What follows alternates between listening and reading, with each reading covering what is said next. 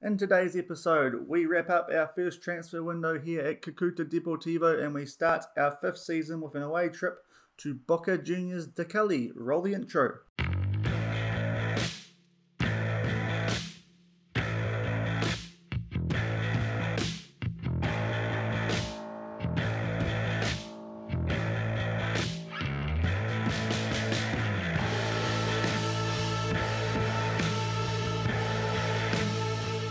Hello everyone, welcome back to Shaun Does FM. I hope you are going well. If you are new or returning to the channel, then please consider hitting that subscribe button. It will be greatly appreciated. And also, if you enjoyed today's video, then leave a thumbs up. Today, as I said, we've got the transfer window roundup and our first game of the season. So as you can see, we are on the transfer history page and you look at 2025 and it's been a pretty even window for us so far. We'll get to one of the reasons that's happened in a minute, but in general, what we did was just strengthen our squad depth, especially in the under-20s, as you don't have to register those players, as we went over in the last episode. But after the way we finished last season, I thought this team should really be winning this league this season. It's just about improving the all-round depth, so if we do get an injury, we're not going to miss out on too much. So what we have done in terms of outs last season, we'll get that done first off. You see this counts as last season even though it's this year, it's game bug I suppose. We got rid of Winston Ramirez. He was just a 2.5 star player who we weren't going to use. Yeah, 24 years old, we felt it was time for him to move on. We were able to get 45k for him. He was valued at 28, so I thought we did really well with that sale. That was the only sale we made before the new season clicked over. In terms of incomings, Shaun he is a midfielder. We picked him up for $60,000. I thought he was 3.5 star rated. He's 3-star rated, but still he adds really good depth to our squad. And considering what he's valued at, getting him for $60,000 was again a bit of a steal. Was really happy with that. He is Colombian, which helps. Only allowed 4 foreigners. We haven't brought in too many foreigners, which we'll get to, but as you can see, he's a really well-rounded player. Only wants to be a squad player. He will start for us for most of the season, but a good pickup for not much money. After that, on the same day, we bought in Philippe Loman. We had some areas that we wanted to improve early in the window. I wanted another midfielder, a good quality right back, and I also want to bring in another body at centre back. So Sinistera was for central midfield. As you can see, Loman covers right back. Another player I thought was a little bit better than what he ended up being, according to our scouts, but as you can see, for what he is going to do here, wing back on support, he is very well rounded and he will do a good job. He's a slight upgrade on what we had. 29 years old, but again, Colombian, doesn't take up a foreign spot. I like his natural fitness, playing a gegenpress style. That is going to be very useful. And we picked him up for 275k. He's worth 300k. So again, we got him slightly undervalued, I felt. And to strengthen that centre back position, Henderson Hurtado. I thought this was an absolute steal. He can cover left back and centre back. Another 3-star overall rated player from Colombia. He's going to be more of a backup centre back for us. Again, pretty well rounded, and considering he's valued at 46k, to pick him up for 8.5, it was an absolute no-brainer. Otherwise, free transfers, most of these ones are under 20 players to bolster squad depth, apart from one, and that is Moises Sandoval. 4-star, 19-year-old goalkeeper. It was just too good an opportunity to pass up. He will be starting for us this season. And at only 19, getting a $58,000 player for free. He's only on 1.6k a week. It was just too good to turn down. Compare him to our captain from last season, John Chavira. You can see Sandoval is better in the air by quite some way. And apart from that, they are quite similar. Sandoval isn't quite as all-rounded as Chavira, I should say. You look at the attributes of sweeper keeper and you see there's a few areas where Chavira has the edge, but we're going to give Moises Sandoval a go. Obviously Chavira is now 32 years old, so I was thinking about that, and this guy's going to grow. He's going to be really good for us, I think. We'll give him game time and he should fulfill his potential because he has a little bit of it. So he is a good player who should be at the club for quite some time if things go well, at least while we're here anyway. He was in the Dream 11 last year when we got here with Atletico Huila. So I think that's a really good pickup on a free. The other ones that we got in at the start of the year, Oscar Larahondo, a young midfielder on a free. He has a little bit of potential. We'll see if we can help him fulfill that, and maybe, if not, make a profit on him. 19-year-old Colombian. And Juan Paez, again, on a free. He's valued at 50k for a right back. He actually looks like he's got a bit of potential, so quite happy with that. He is Venezuelan, but we don't have to register him, so he doesn't count as a foreign player, which is great. And then, if we go to this season, the first one that happened, now, Nicholas Gill, he was our best centre-back. His value's gone up since this transfer was made, which now irks me a bit. He was valued when he was here as a $300,000 player. There was quite a bit of interest in him, and we managed to get $400,000 for him from Independiente Santa Fe, who play in the top division. Once that bid came in, he wanted to leave, and I didn't really feel like standing in his way. He was a 3-star player with a little bit of growth potentially. Those white stars, you know, not as locked in as a gold star. So we took that $400,000, and right before this game, we were able to get Ramani Edmonds Green now. So we've made a 50k profit on that signing. He is English, so counts as a foreigner, but he's valued at 375k. He's on a pretty hefty wage, but he covers right back, he's good centre back, and as you can see, he's 4-star rated, so we've actually upgraded there and made 50k, so I think that's a really good deal. I mean, you look at the pros and the cons, it's a really good deal. We were looking at another centre back initially. He had the same sort of rating. He was a little bit slower, so we might have got away with one there, but we're trying to pick him up for 40,000. That was one of the main reasons we did sell Gill. Unfortunately, that centre back, whose name I can't remember, we'll just have a quick look in my shortlist. Bulson, yeah, we were trying to get him off Chapecoense, and then he went to CRB in Brazil for 41,000, but that would have been an absolute steal if we got that deal. Unfortunately, it didn't happen, and we had to get Edmonds Green, but that's still a good transfer because we've made money on it. And the only other transfer we have made is a youngster, Luis Carlos Sa. This was a deal done by our under-20s coach. I've got him in the first team just to provide an extra body in case we need it. He looks like he does have a bit of potential. Decent crosser already, bit of stamina, bit of agility, decent tackler and teammate. He looks a good young prospect. So that's what we've done in the transfer window, and what that means for our team going into this season is that this is how we are going to line up. Sandoval, as I said, comes into the goal. Roman at right back comes straight in. And at centre back, Edmonds Green only just arrived today. He is at centre back alongside Carlos Ordonez, who had a few games for us late last season. Cuernu has got the left back role. I am going with him. Acosta was the other option, but he is injured and he can also cover the midfield. So I think Acosta's a really good bench option for us. So that's why we've given Cuernu the left back role, as well as the fact he's quite important for us for long throws and a few set pieces. In the midfield, we are going with Suarez and Caicedo, with Sinistera coming in for Garcia, who slips to the bench. So the midfield pretty similar to what we had last season. Labastidas will hold his right wing spot. Venegas, the young Colombian, will remain up front.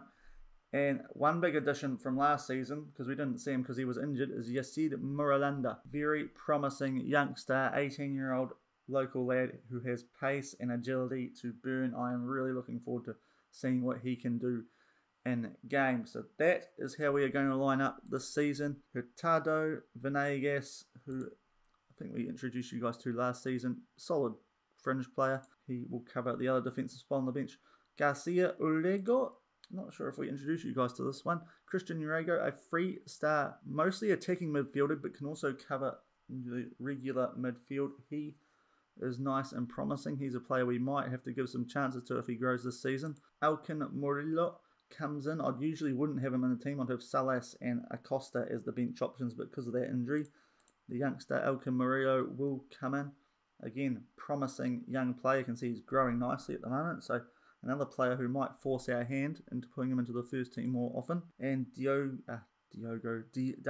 Rodriguez, I'm going to get those two mixed up so much this year. Getting my Hamilton Wanderers and Cucuta Deportivo Rodriguez is mixed up, but he will cover the bench. We've got a number of good 3-star options at striker on the bench. The thing about him is he's really good at penalties, so that's why he gets the nod at the moment. In terms of the season, so from last season, the teams who did get promoted were Real Cartagena, they won the league and both the playoff stages. So the team that finished second in the league also got promoted, which was once Caldas.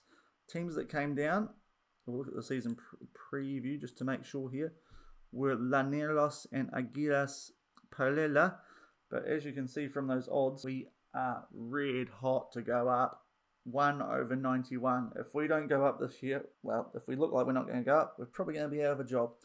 In the Dream 11, Sandoval retains his spot, but now he's our player. Edmonds Green's gone straight in at centre-back, and Venegas up top. So we've got 3 players, which isn't bad. It doesn't scream out hot favourites, but apparently we are. So hopefully we can start off well. Playing Boca Juniors De Cali away from home, they are rated 16 out of 16. So given how hot favourites we are in the league, you'd expect us to be winning most of our games this season, but especially this one against Boca Juniors.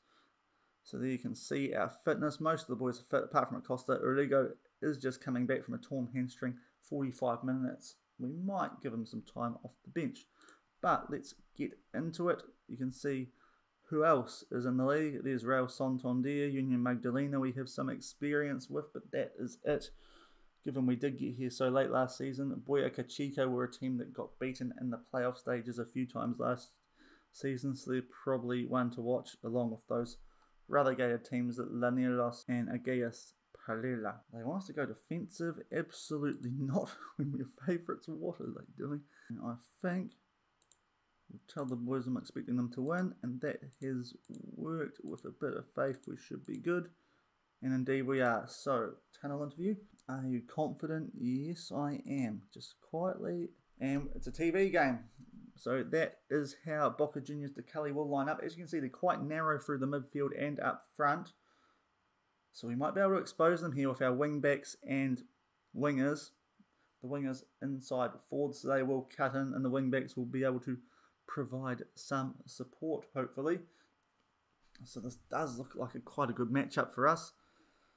Boca Juniors De Cali, as the usual Boca Juniors team would be, in the blue with the yellow stripe. We still are in our red and black with the white shorts, and we get underway, kicking off playing left to right.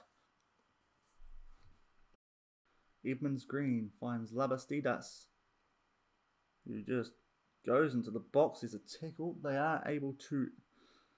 There's a safe tackle, not a penalty. Sinistero whips one in. Venegas heads it, but I think he was offside. No. Okay, that was a good chance for us early on. It remains 0-0 after 1 minute. As now Boca Juniors have a goal kick. It is going to go straight to Quinu. He will dash down that left-hand side. Back to Caicedo, into Suarez, who was running onto it, threatening to go through a bit of space. Didn't. The ball now switched out to Roman on debut. Labastidas in the box. He'll look to put this across. It is blocked, and will Boca Juniors get us on the counter here? Daza. I think that was a player we were looking at potentially, but it looks like he's joined them. Now back out to Roman. He puts a ball in. Caicedo on the edge. Oh, it's a very good save from the keeper. But unfortunately, it's rebounded, and Hernan Venegas, right place, right time, will make it 1-0 to Cucuta Deportivo after 1 minute. Caicedo with a really nice strike off this cross that Roman is about to put in. Cheeky shot. In fact, I think it's hit the post. That's what's done him. And it's just rebounded, and Hernan Venegas, I'll try not to call him Hector, Hernan puts us 1-0 up, a little bit fortunate.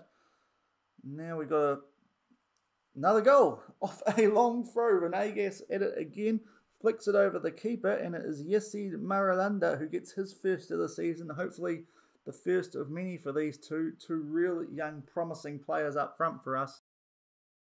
Long throw put in nicely. He's just chipped the keeper with the header. And Marulanda, thankfully he's onside, because I think the ball was going in anyway, has said, yes please, I'll get a goal. And we are 2-0 up inside 10 minutes and have a chance to make it free from this corner. And it is 3-0. Ordonez gets his head onto it. It is saved by the keeper. Venegas buries it, and we are all over Boca Juniors De Cali. Yeah, this is going very well. I think it hit one of our own players. Caicedo, who was marking the keeper, might have blocked that.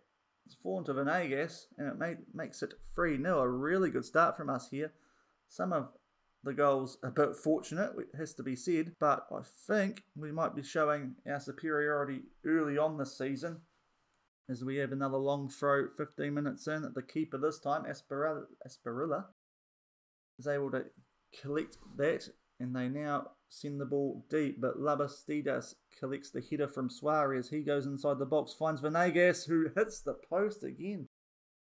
Boy, oh boy, it is well and truly one-way traffic at the moment. 3-0 after 18 minutes. Things going very well. Suarez now, as we have another highlight.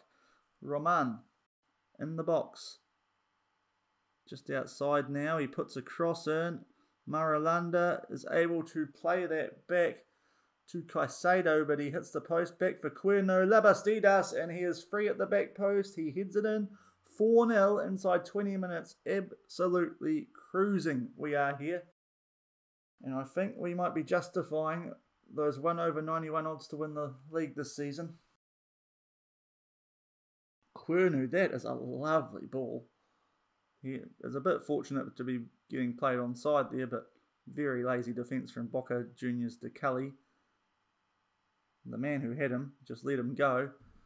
And that's a free header, and he does not miss those. Labastidas, our front free, 4 goals already inside 25 minutes. And it's all looking very comfortable, although, as I say that, the high line's caught out. 4-1 now. Eduardo Manjales gets a goal for them. We'll just check how this happened. Diaz puts the ball in, and he's caught. Our new man, Edmonds Green off, or out there. So that's a little bit disappointing. It was going quite well, but I think we're going to be okay. It looks the sort of game. That was their first chance of being clinical against us, which I imagine teams might need to be if this is how we're going to play. And now we have a corner. I imagine we're going to get more chances in this game the way things are going. And sure enough, Carlos Ordonez from a corner already helped contribute to a goal. And now he's got one himself, buries that bottom right corner. And it's 6 goals inside half an hour. 5 to us, 1 to Boca Juniors, 5-1. And another highlight from the kickoff. This game is absolutely nuts. I'm not sure if Boca Juniors is going to be a great team to compare us against this season due to where they're ranked, but that was the first game of the season. Thought we'd bring it to you, and as it looks like we might be in a different class to some of these teams this season, although Boca Juniors might be doing something on the counter here, although Sinistera is absolutely working his socks off in the midfield there. Love to see that from a new signing. And now Marulanda has a shot. It is wide, but some really nice defensive work there from Sinistera in the midfield. Like to see that. And yet another highlight. There has been absolutely no time to spare in this game so far. Only at the half-hour mark, as now Marulanda goes in the box, tries to cross it in, it's blocked. Caicedo will put one in now. Labastidas. Something happened there. The game got a bit freezy for a little bit. Looked like a shot was blocked, and now the ball is out wide with Roman. Now Sinistera, he finds Roman. Labastidas. This time he is offside, not much of a highlight there. It remains 5-1 after just over half an hour. Long throw, 40 minutes gone. Bit of time without a highlight, and now Marulanda is able to beat the keeper to the ball, tuck it to his bottom right, or his bottom left I should say, and it makes it 6-1 before half time. Yeah, just that pace, that agility coming to the fore there, snuffs it out before the goalkeeper can, and we are absolutely crushing Boca Juniors De Cali. As we approach half-time, it is 6-1, and indeed that is half-time. Great performance from our lads so far. Very clinical, 9 shots on target, 6 going in the back of the net. Now XG is 3.45 on the match stats, but 2.11 in the match story. Not sure how that works, but either way, it's a very good performance from us. Just that 1 goal against us. We'll see how that works. Obviously, we did go back to the high line late last season. If teams score goals against us like that, we may go back to the standard line we used in New Zealand, but I mean, it's 6-1. We can experiment at the moment and tell the boys that we are very pleased with that. One thing that you will notice here in Colombia in future episodes when we do rundowns is the games do come thick and fast. Not like New Zealand, we are playing weekends and midweek. So I will be, in these situations at least, making the most of substitutions to keep our best players fresh. But we will need to use a bit more squad rotation than we had to at the likes of Caversham and Hamilton Wanderers, where games were played, with exception to the Chatham Cup and the OFC Champions League, where the games were played in midweek. Now, Labastidas and Cuerno are tired, as I said. He's only got 1 goal, Labastidas, so I will take him off. I don't want to bring on someone who is on a hat-trick. And we'll bring Murillo on, get the youngster some game time, and Cuerno will go off for our new lad, Heiderson Hurtado. 60 minutes gone, it is still 6-1. So 68 minutes gone. The second half has been extremely quiet compared to the first half, which was just all action. And we have given the ball away, playing out from the back there. Edmonds Green tidies that up and will find Marulanda, who looks to his left and sees Hurtado fresh on the pitch, our new signing. Into Caicedo. Back to Hurtado. He might look to put something in though. Back to Caicedo, who will, and it is a good header from Murillo, but he was offside. I think it hit the post, but doesn't really matter, does it? Remains 6-1 after 72 minutes. And we've got a throw-in in our own half, 75 minutes coming up, and a good tackle there on Marulanda. And the ball after that isn't a good one. It is cut out by Boca Juniors, although that pass left a bit to be desired, and Ordonez will head that over to Caicedo, who looks to do something on the counter, and he's got some pace.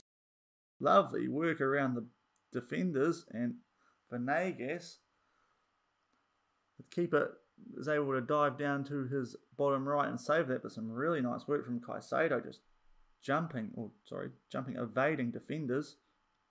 And now we have a couple of shots deflected. Suarez crosses it to Hurtado, back to Caicedo. Hurtado again finds Suarez and acres of space on the right. As we saw earlier, these guys are very narrow formation-wise, and I will make a change. I'm just looking and seeing what a good option is here, and I think we'll take Suarez off, probably the most suited of our midfielders to their position, and he is also not having a great game, so we'll make that change. Urigo will bring on, and I think the way that Sinistero made some good tackles earlier, I think we'll put him in the deep line playmaker role. So we'll make that change. That's our subs done, and we'll see if anything else happens in these final 10 minutes. And we do have a corner straight away too. Caicedo puts it in. Ordonez gets his head to it, but over the bar it remains 6-1. 80 minutes gone. A long throw, 82 minutes. Roman puts it in. It is headed away from the Boca Juniors defence. Long ball in for Caicedo. He had a long shot earlier that hit the post. That one is blocked. And now some interplay between the midfielders. Now Marulanda is attacking down the left. Tries to put a ball in. It is blocked, and Boca Juniors will heave that away. And that wasn't much of a highlight. It remains 6-1 as we approach full time in the first game of the season. And now we have a long throw. Ordonez will put this in. We did take Cuerno off, so those long throws probably not as effective as they were, though that was a really good chance for Edmonds Green to get a goal on debut, but he has headed it over the bar. We've created a lot of chances. Luckily, we were very clinical in the first half, and we're now in injury time. It's a long throw. Asprilla claims it. Again, a little bit freezy the game there. But it is full time with that. And after a 7-goal first half, nothing in the second half. An interesting game. Boca Juniors getting that goal, just getting in behind our defence. But on the whole, by that stage, we had absolutely wrapped things up at 4-0. And then we got a few more goals straight afterwards to make it 6-1. Marulanda and Hernan, I guess. I'll get that name right at some stage. But yeah, a very dominant performance to start the season from our boys, and it does bode well for the rest of the season. Although, as we did see at the start of the season, in the season preview anyway, Boca Juniors De Cali are probably not the best team to be comparing ourselves against, as they look like one of the worst teams in the division according to the media. And as expected, with that goal difference, we will go top of the table. You can see Bogota and Valend Upa, they will put on a goal fest as well. The rest of the game's quite tight. There might be two teams to keep an eye on. That's giving me Canterbury United vibes. That amount of goals in the first game of the season, because I remember that happening at Hamilton Wanderers too. And sure enough, Canterbury United were the team to look out for. But it's a very good start for us. Top of the table on goal difference. Hopefully we can keep that up and earn promotion to the top tier of Colombia, and see how far that will take us before we can jump to a team with Champions League ambitions. Obviously, as discussed when we first got this job, we couldn't get a job that really helped us in the Hexagon, so we're just trying to build our reputation up overseas now, I guess. So a really good win to start the season. One thing that I did forget to mention is we are now studying for a Continental C license. One of the reasons that we have gone overseas, because Hamilton Wanderers were not very rich and wouldn't let me study for a license.